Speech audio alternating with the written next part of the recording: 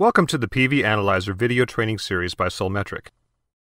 Solmetric is a leader in solar PV test and measurement equipment, and these short videos are designed to help you get started using the Solmetric products.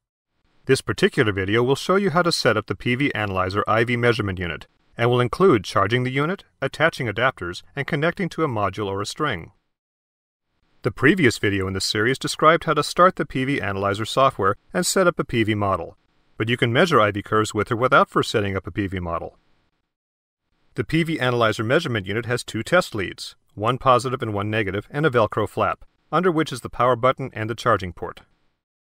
Use only the AC charger provided by Solmetric to charge the unit. The PV Analyzer measurement unit's primary test leads terminate in MC4 connectors. The measurement unit is shipped with a pair of connector saver adapters attached to these primary leads.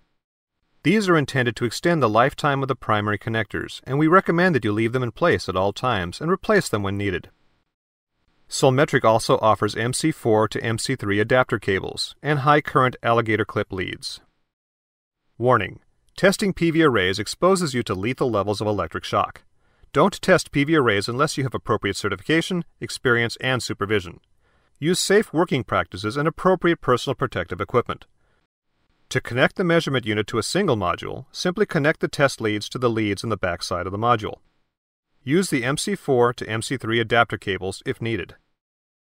In commercial scale systems, strings of modules are combined in parallel at fused DC combiner boxes. Combiner boxes generally have a positive and a negative bus bar at which the strings are combined.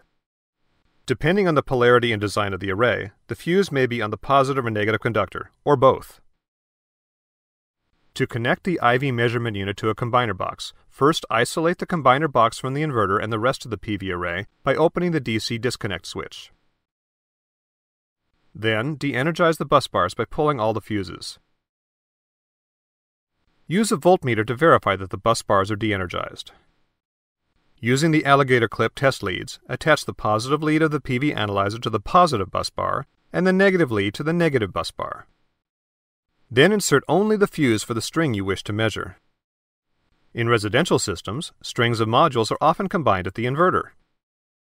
The way the PV source conductors are terminated depends on the design of the inverter and on the design of the integrated DC disconnect switch.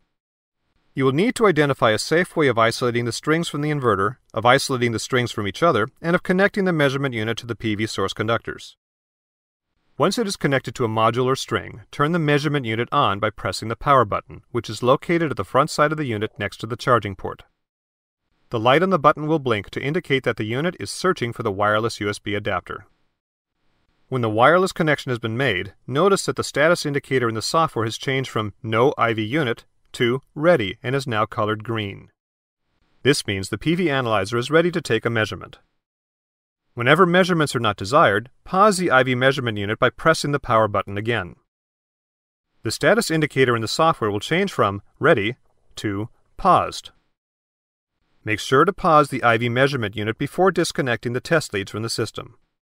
The PV Analyzer will automatically turn itself off if it has been inactive for more than 15 minutes in order to conserve the battery charge. The next step is to make PV Analyzer measurements and to view the results. This is covered in the next video. Thank you for watching.